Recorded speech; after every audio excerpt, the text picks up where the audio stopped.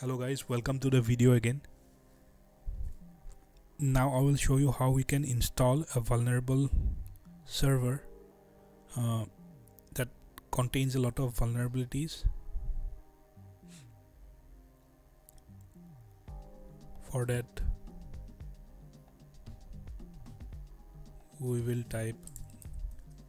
open Google and type Rapid 7.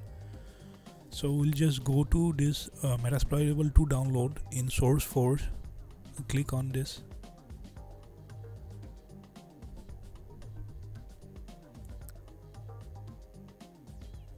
And then we'll install.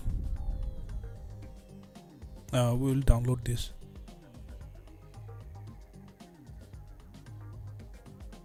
Zip file.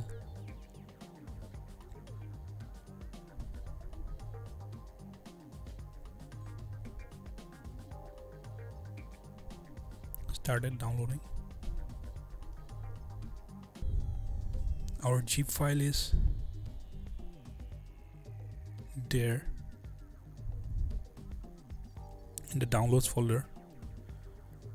This is Metasploitable zip.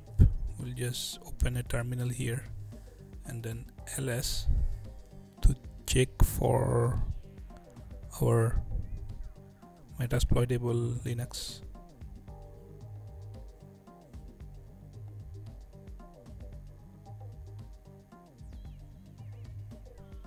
This is our Metasploitable Linux. We can unzip with the command unzip and then paste. Now we have Metasploitable Linux unzipped.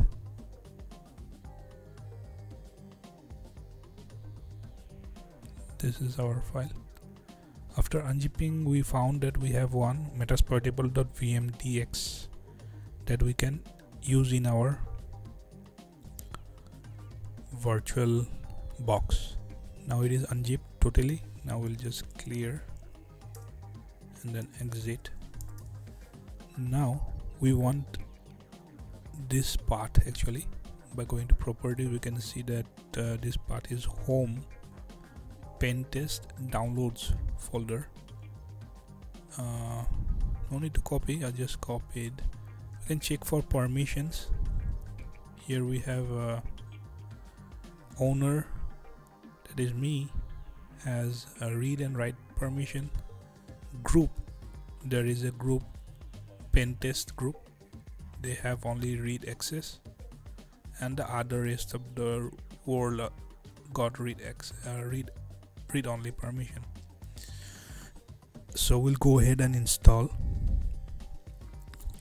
Here we will type Metasploitable 2. We'll go to new machine. We'll type here Metasploitable 2. Then type, we'll choose Linux, and then other Linux, we'll choose 64-bit. Then next, 512 MB. We'll just go for it. You can increase it to 1 GB also. We'll just go for 512 MB for now. Create hard disk. We don't want to create, but we want to use an existing virtual hard disk because we have only we have the file that we want actually, and we want to add because it's not here in the list. We will add by going to that folder Metasploitable by Linux, and then this is our file Metasploitable.vmdx. Here we'll go and open, and then we see that Metasploitable is in our list. Here it is around 8 GB. Actual size is 1.7 GB, virtual size is 8.8 GB.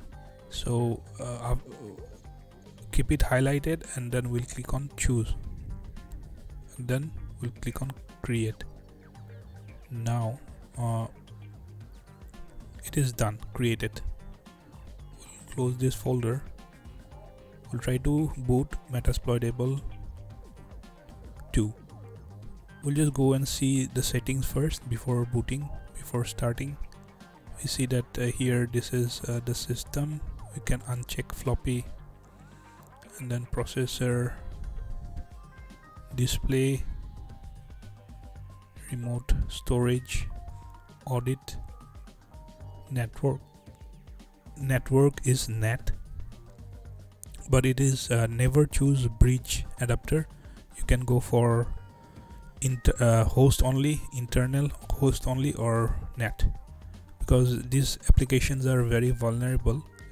So any hacker who is doing reconnaissance scanning the internet can find your vulnerable web application, and they can exploit these vulnerabilities and gain root access to your laptop.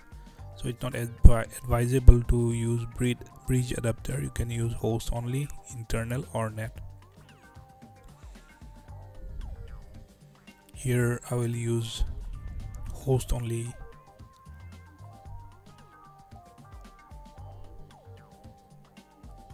For now let it be net, but we will change later in our upcoming videos. We will see.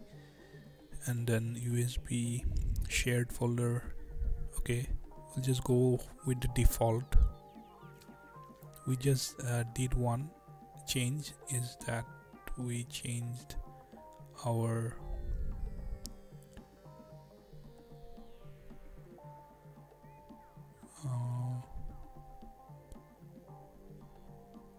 we just unchecked floppy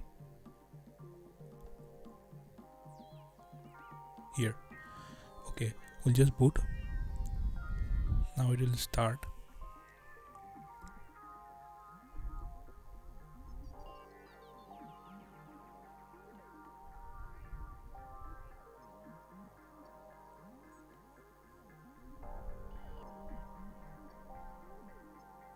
It will do its own process and start. It will boot, and then we can log in.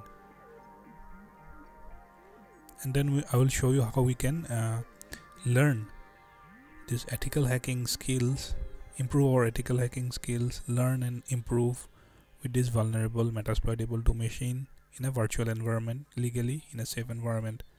Now by default, Metasploitable, you can see that login username is MSF admin and the password is also MSF admin.